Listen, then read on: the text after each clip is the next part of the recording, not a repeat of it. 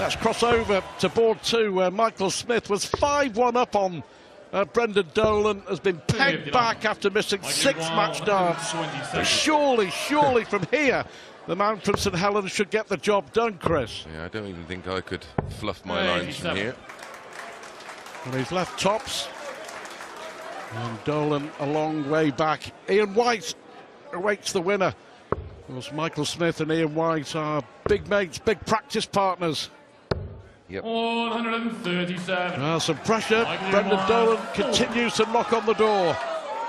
But Michael Smith finally gets there. His reaction tells you the story.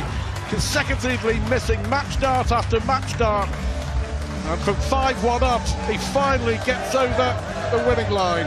Michael Smith wins 6-4. He's the last man into the last 16 to play Ian White a little later on.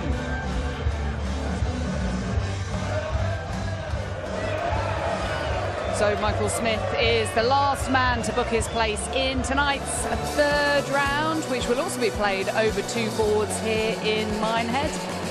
Let's have a look at all the results over there in Reds Bar, which is where board 2 is housed. Wonderful atmosphere down there, by the way. Really great place to watch darts.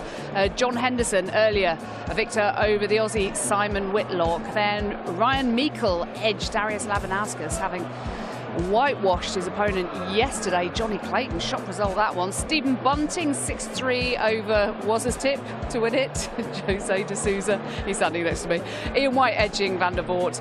Willie O'Connor safely through, as is Duzza, Mervyn King and Michael Smith.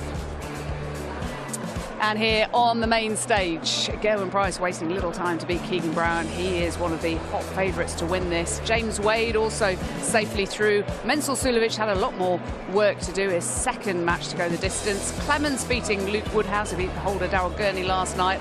9-darter from Michael Van Gerwen as he beat A.D. Lewis on the decider. Chris Dobie's only dropped 1 leg so far. Barney through again in his final match here on ITV4, final tournament, and we just saw Rob Cross book his place in tonight's